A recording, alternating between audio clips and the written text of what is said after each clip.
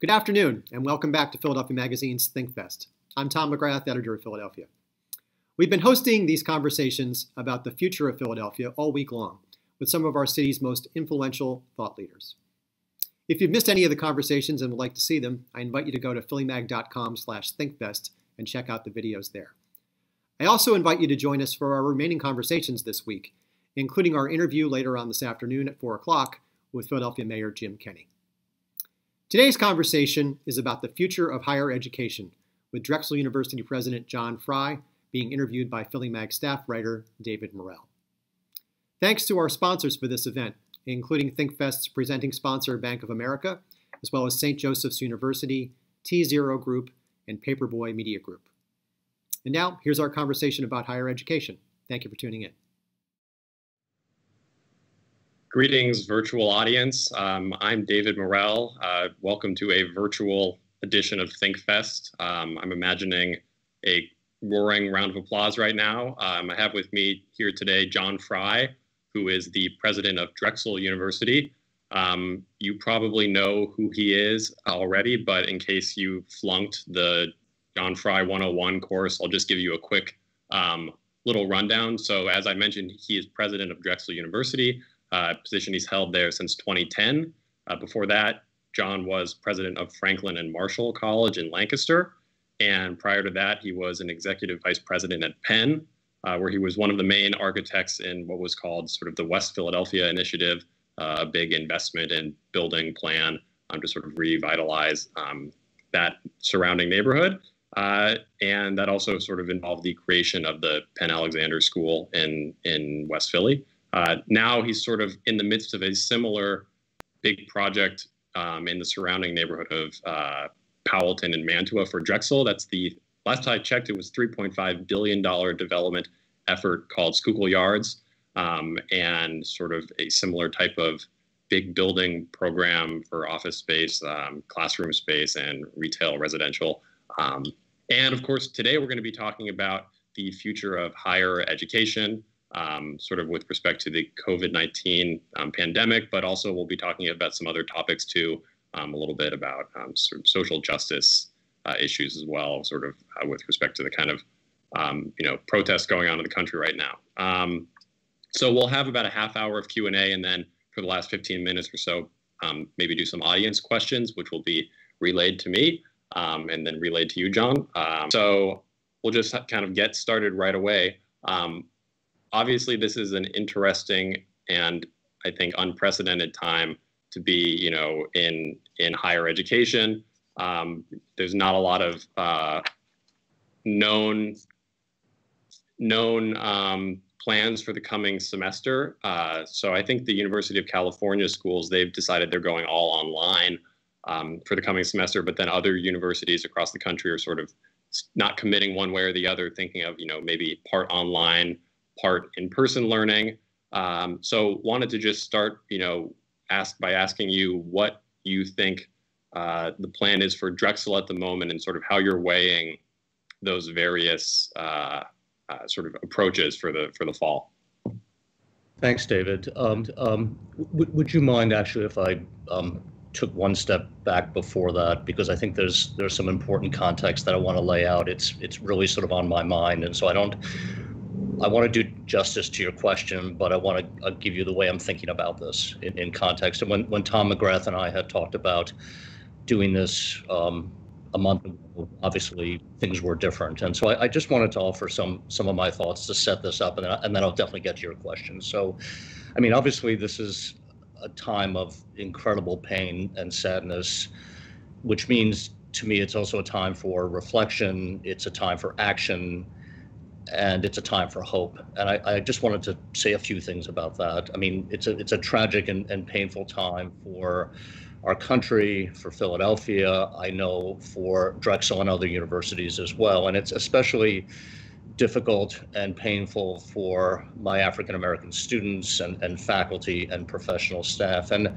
right now, they are legitimately raising important questions about the nature of racism and inequality on our campus. And, I share that concern. I hear and feel the anger and pain of the killing of George Floyd and other African Americans at the hands of police, and it's just everything I say in this interview is in the context of that, and I think it's offered us, though importantly, a time for reflection.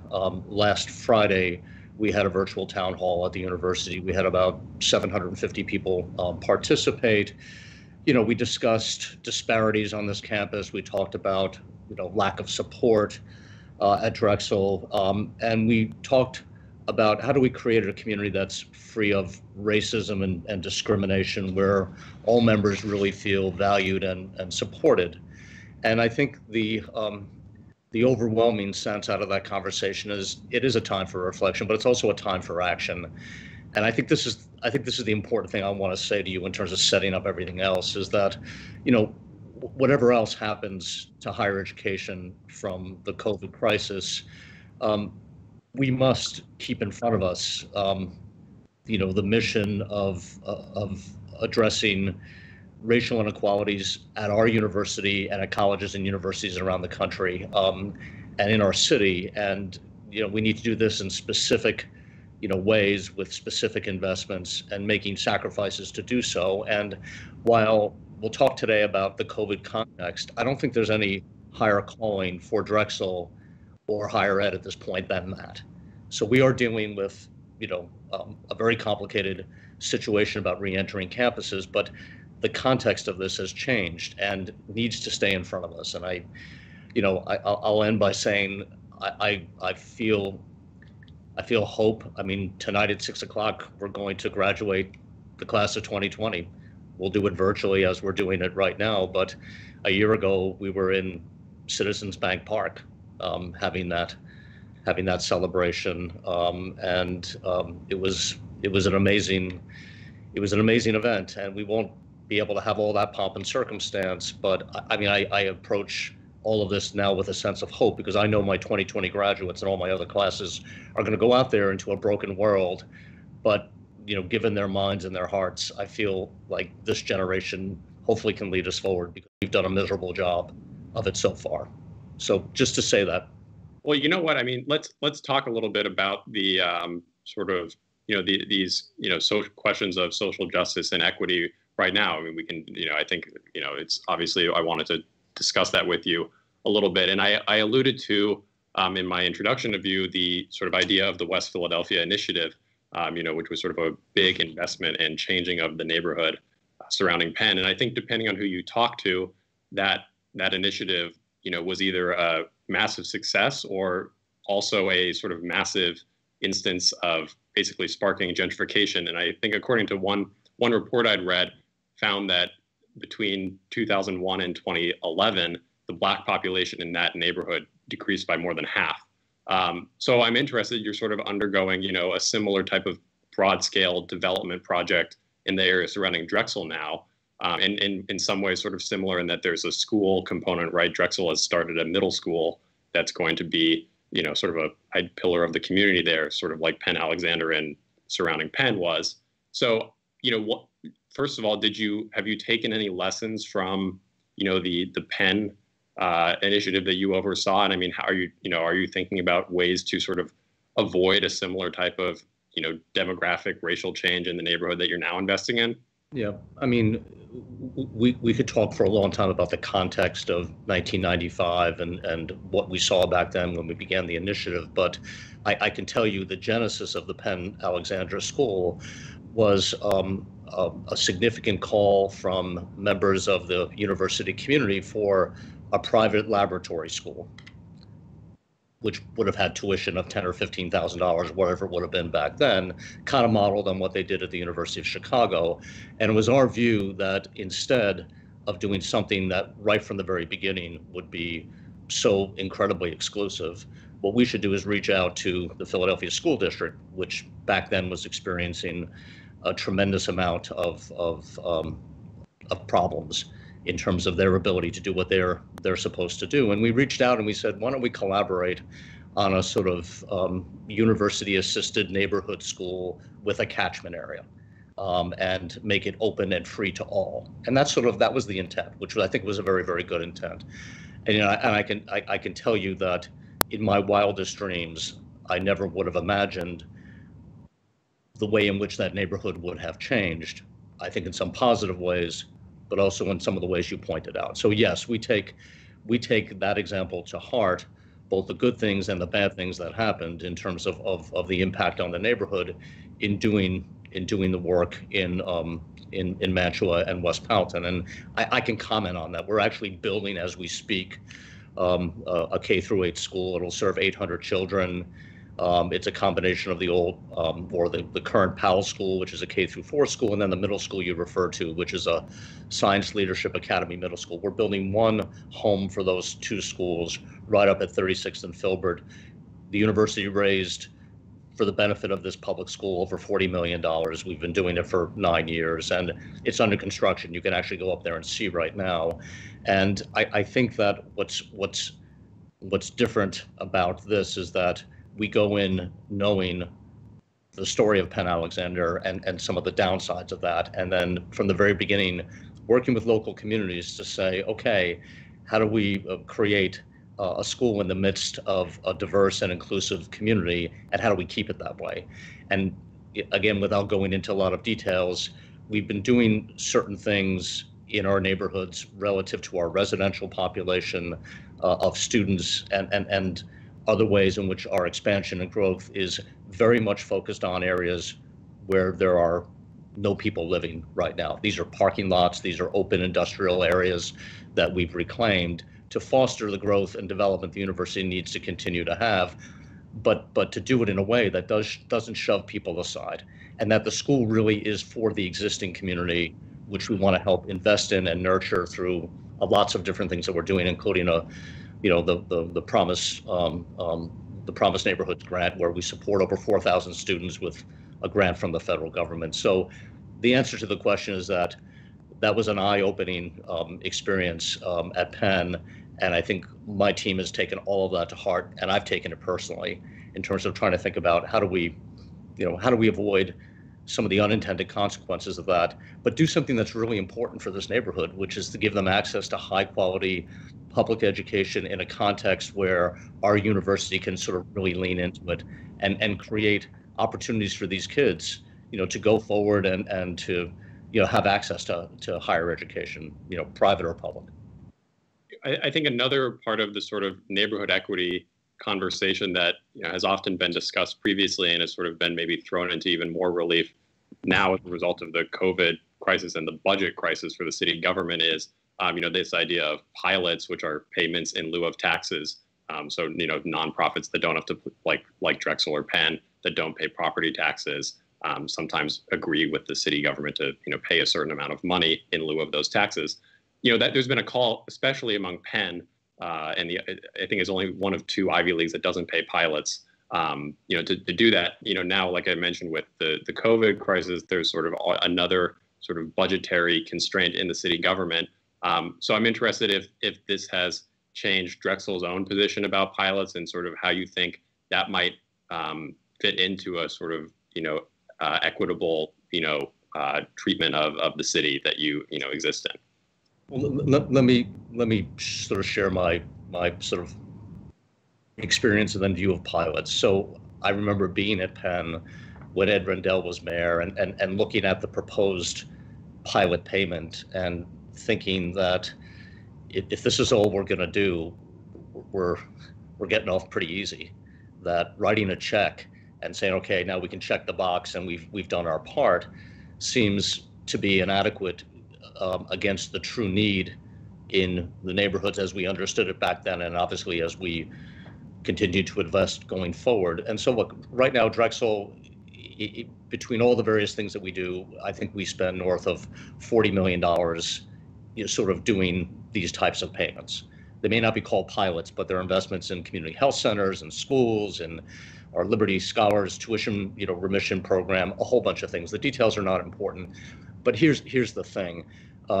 I think that pilots can often be an excuse for an institution to do nothing more than write a check and then sort of move on. And I think that if you take a look at the effort that our university puts into our neighborhoods, it's many, many times more than I think whatever checks that we write. And I want to keep it that way. And so, we're very, very focused on what can we do from a civic engagement and investment standpoint to help all the surrounding neighborhoods, many of which are in even more pain, if it's even able to imagine even more pain than they've been in even in prior times. And I think that it's too easy just to write a check and say you're done. I wouldn't want any sort of a pilot's proposal to dampen the ardor and the need for these institutions to get engaged in significant ways. And so I worry that it becomes very transactional and that I write my pilot payment check and then I'm off the hook. I don't think so. I think, especially in America right now, universities really need to lean in to the issues in these neighborhoods. And I talked about my campus, and my campus is one part of that. But the needs around the city are absolutely overwhelming. And we just bought half of St. Christopher's Hospital for Children in North Philadelphia. There's another tremendous set of needs in that neighborhood in North Philadelphia around St. Chris and the children and the families that we serve. We're just getting our heads around what are we going to do there too, but we're approaching it not in a transactional way. We're approaching it in a missional way. And so, pilots aside, anything that makes it too simple is not good. And again, we invest. We're going to continue to invest. There's no issue about that. But honestly, I'd worry about things maybe going into the general fund and that not finding their way into the neighborhoods where the needs are so significant. In terms of budget questions, we can sort of now maybe move a little bit to, what's going on at Drexel. I mean, obviously the coronavirus has not just impacted the city budget or city revenue, but I presume it's affected, Drexel's revenue situation as well. So maybe let's go back to my first question, which was sort of about, how you're conceiving of the upcoming fall semester. I'm curious to know, how budget is sort of factoring into your questions there, because, if you presumably you have a lot of revenue coming from, the dormitory system even that would sort of be shut off if you went to an all remote learning system. So just maybe talk about how you're balancing, these different priorities in terms of what you're thinking of for the coming semester. Sure. So the hit we took from the beginning of what is our sort of spring term, which was March, through the end of our fiscal year, which is June 30th, is about $26 million. So that was the financial impact of having to sort of pivot, to leave the campus, to not charge, room and board, which we didn't. That alone was an $11 million hit. And then just all the investments and dislocations associated with this. So that's a $26 million problem, which we've solved for by expense reductions and deferring investments, especially in capital and things of that nature. As we approach this fiscal year, it's an even more significant number. And we're doing what any good institution would do. We're sacrificing. We're looking at non-personnel expenditures first, because we're committed to making sure that we can keep everyone employed and not do any layoffs or any furloughs. We hope that will last. We have a plan for doing that. I'm not sure how much worse this is going to get before hopefully it gets better. And then there are personal sacrifices. I'm taking a 20% reduction in my salary. The least I can do. I know my other officers are doing other types of reductions, maybe a little bit less. So everyone is sort of pulling in the institutional belt. But I think the reason we want to come back in September is that, being out of this kind of community, especially given the nature of a residential university, is very hard. I mean, I'm very proud of what my faculty and staff and students have done in terms of the spring quarter, and again, we're finished today, and then the summer quarter, which is all enrolled.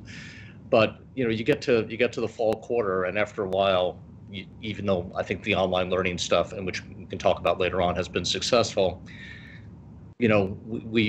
we miss being in community, and especially in light of some of the things I talked about initially. we need to be together to talk about those things and to do things together about that. So we're trying to establish some sense of normalcy, but at the same time, health and safety has to go first. So just yesterday, I put out an announcement to the university community that we will resume in sort of a hybrid way on September 21st. Again, we're quarter systems, so summer is going to be online, and courses will be offered. Some courses will be offered fully on campus. Some courses will be face-to-face, but with some remote components, say large lectures, can be online, but the breakouts can be in person. Some stuff we're going to do fully online, and mostly what we're going to do is a kind of a high flex approach, where we ask each and every faculty member, okay, sort of reimagine what you're doing, what has to be in person, what can be online, what should be mixed together. And that's the shot we're going to give it. So we have thousands of courses that we offer, and so we're going to, take a look at the ways in which we can, sort of reorganize this. We're a research university, so essential research, including the production of PP&E, which has been going on all for the last several months, will continue and will ramp up slowly. And then when Governor Wolf gives us the green signal, whenever that is, we can more fully come back onto campus. But our bet is that September 21st, we'll resume the fall quarter. We'll go in this hybrid way through Thanksgiving, and then we'll send everyone home for Thanksgiving. The last week of the quarter will be online, finals will be online. And so we'll be done by December 14th. That's our plan. And as you can imagine, for a university with 24,000 plus students and thousands of faculty and staff, pulling that off, balancing health and safety with trying to come back into the community it's super complicated, and there's 1,000 details that we have to work on between now and September 21st. I was just reading a Q&A article with a NYU Stern business school professor. And he was essentially making the argument that most colleges right now are being sort of willfully ignorant and thinking that they can charge full tuition for the sort of coming academic year. And his rationale for this was basically twofold. First, that a huge part of the college experience is this in-person interaction, which presumably will be sort of limited in some ways by necessity because of the chance of the virus still circulating with no vaccine. And second, that employers may eventually realize for a certain class of students to graduate that they were having online instruction, which might depreciate the value of that degree during that sort of small time period. I'm just curious what you think of that rationale, and if you buy into the argument that pandemic college is fundamentally different than regular college, and therefore should be as a good sort of priced differently.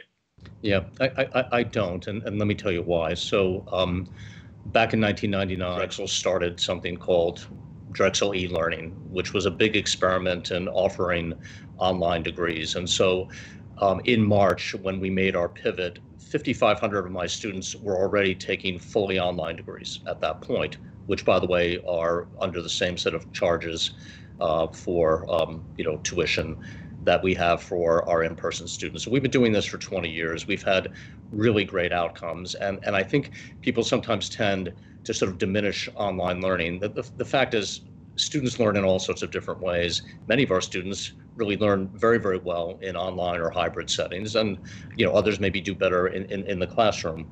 But if you look at the benefits of online learning, there's beyond, I think, sort of really interesting pedagogy and sort of learning styles of certain students, there's a great deal of flexibility. There's a great ability to sort of tailor these experiences. And, we found consistent demand over those 20 years for online. So we've been working, sort of almost, platform agnostic for a number of years. We do a lot in person. We do a lot in hybrid. We do a lot online. I have many students who are undergraduates here on campus who take online courses because they find that, given the subject matter, they can learn just as well online. So, but then again, we've never done anything like we're about to start on September 21st. So I want to sort of evaluate the impact of this very sort of high flex system. But my sense is that it's going to be very rich and very complete. And we're going to find out that there's a ton of other issues that we need to work on to improve. But I think over time, as we're trying to figure out, life in a COVID world, as a university, we're going to be able to deliver a very high quality education, being as flexible as possible and engaging our students as much as all. And I think it's going to be a Drexel degree, like the ones that were offered before all this happened. Have you seen an abnormally large number of deferrals from either incoming freshmen or students who are just saying, I'm going to take a pause for the next couple terms? Yeah, we've seen a decline in our incoming freshman class, and that's been a concern. I think, and maybe we'll get to this later on in the conversation, everyone has been focused on the big demographic, decline to come, because of the reduction in the number of high school graduates. So that's around 2026. So we were preparing ourselves to think about smaller class sizes anyway.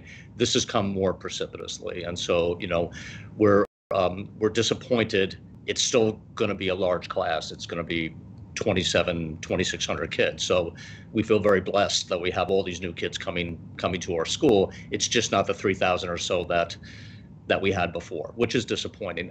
In answer to your question about sophomores and beyond, we haven't seen any change so far, and we're very grateful for that. But it looks like the summer term is holding up, and we've done very well on retention in recent years, and I think people are really devoted to this place. And yes, they're upset by the dislocation, but one data point, which is, I think, important, we're a co-op university, so we do these 6 months co-op.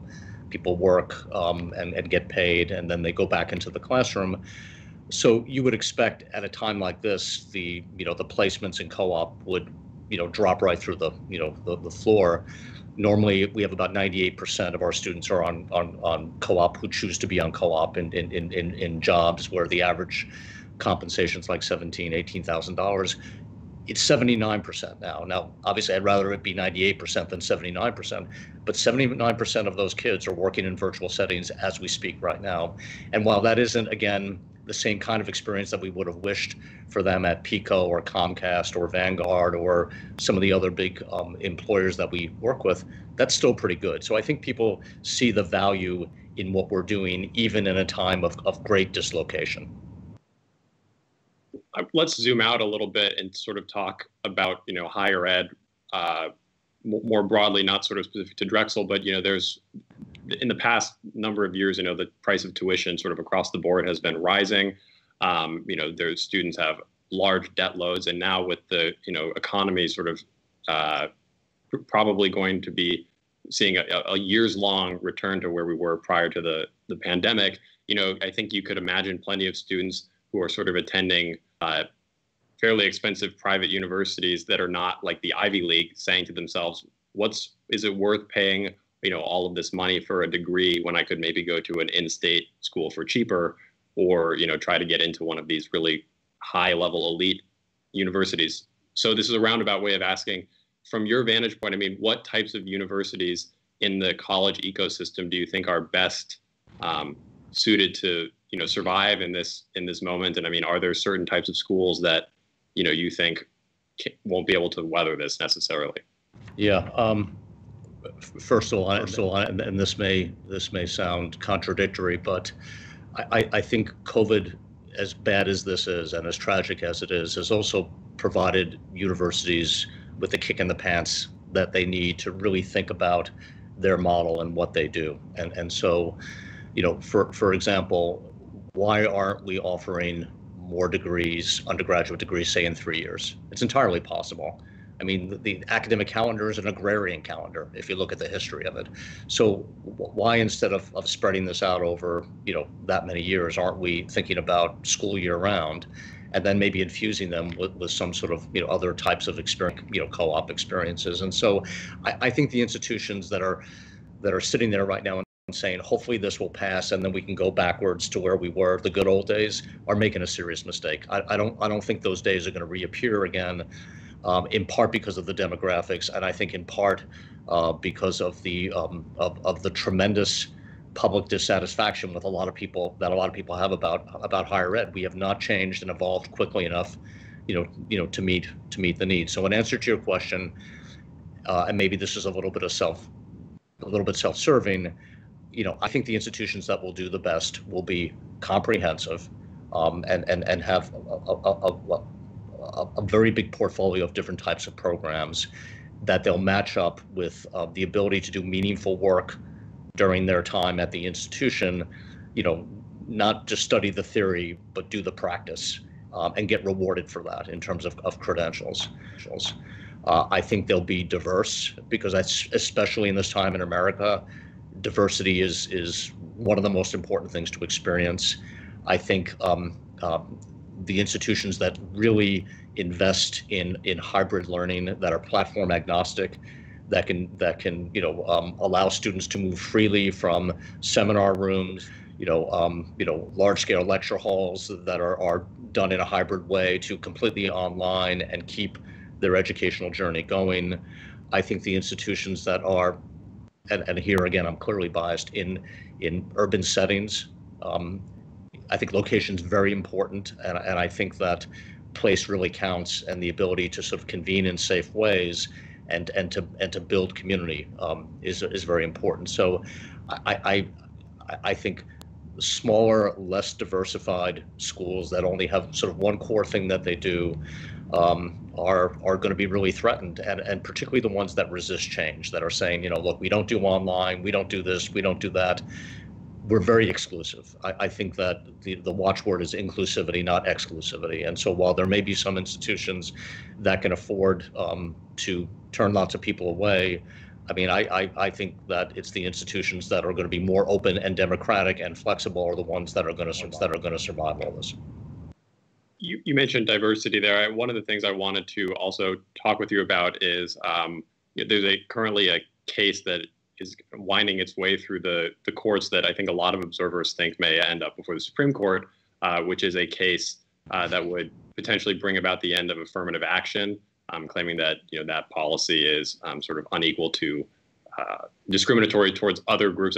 Sort of Asian students in particular are the folks who are bringing the suit, claiming that they're penalized and it's harder to get in if you're Asian. So I'm interested, especially considering the sort of among elite colleges, especially, there's already sort of a degree of, inequality, both economic and racial. And just to give one example, which I thought was sort of striking, this is for Penn, but, according to the New York Times, 19% of Penn students come from the top 1% economically, and only 3.3% of Penn students come from the bottom 20%, which is kind of a striking stat to me. So I'm curious, what would Drexel do? Let's say that this suit in front of the Supreme Court was successful and, sort of overturned affirmative action.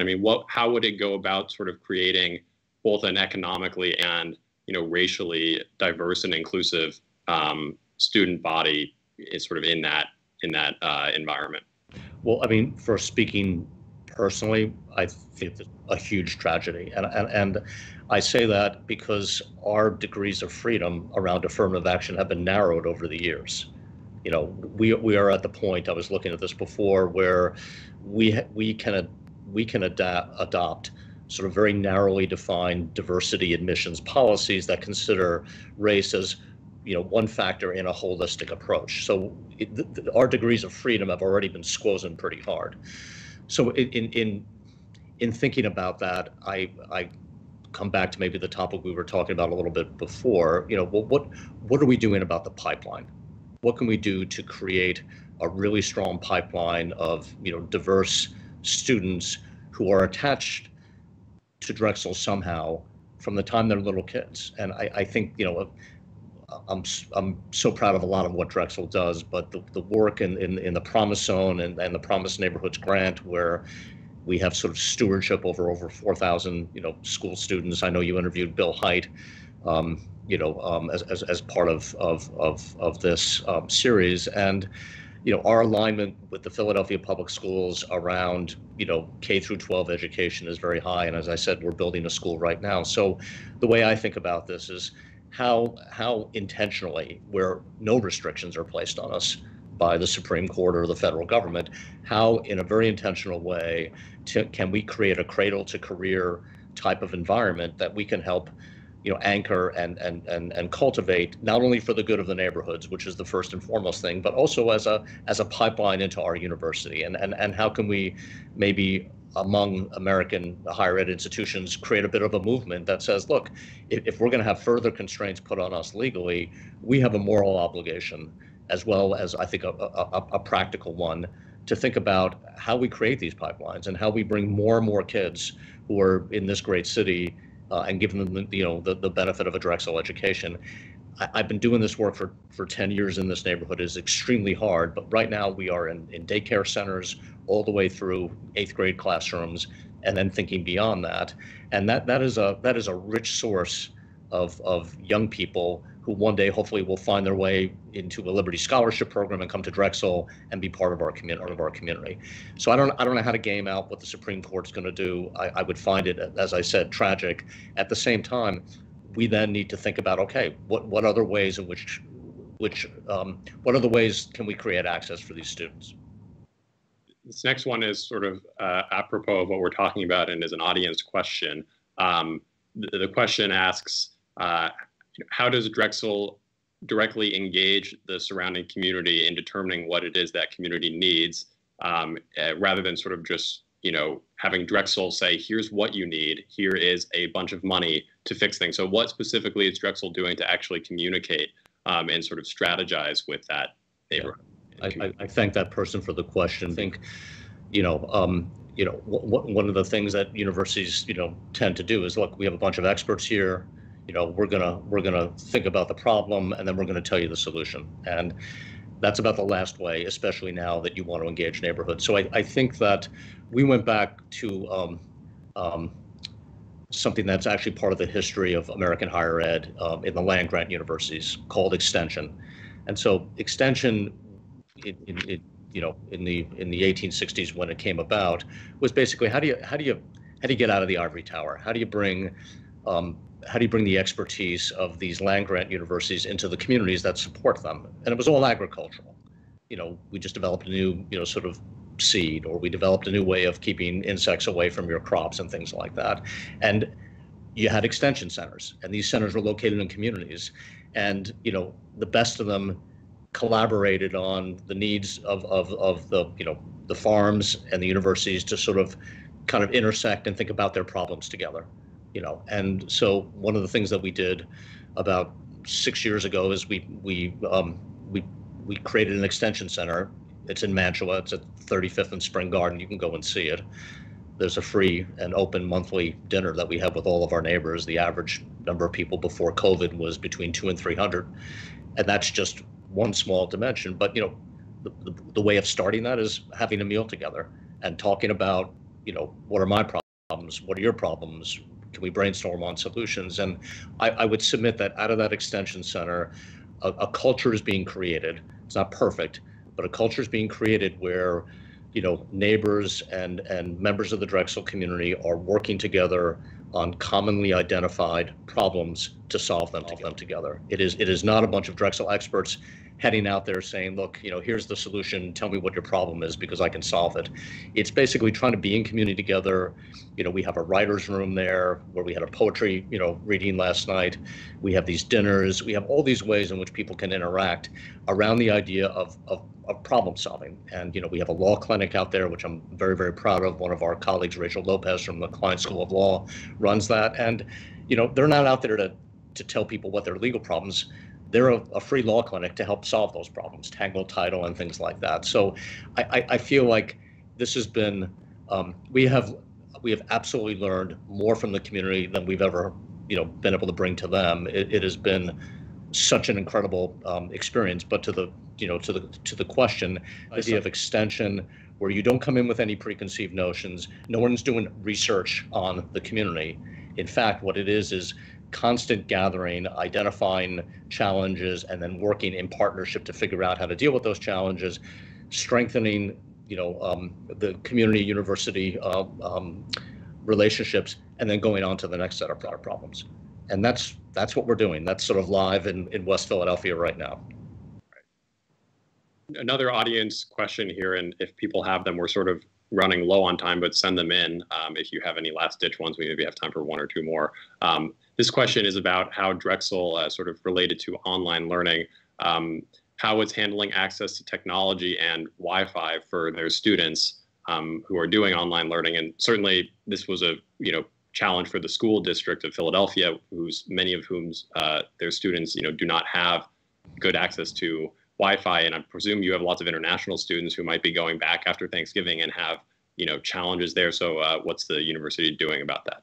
Well, again, I think one of the benefits that we have is the 20 years of experience in doing this.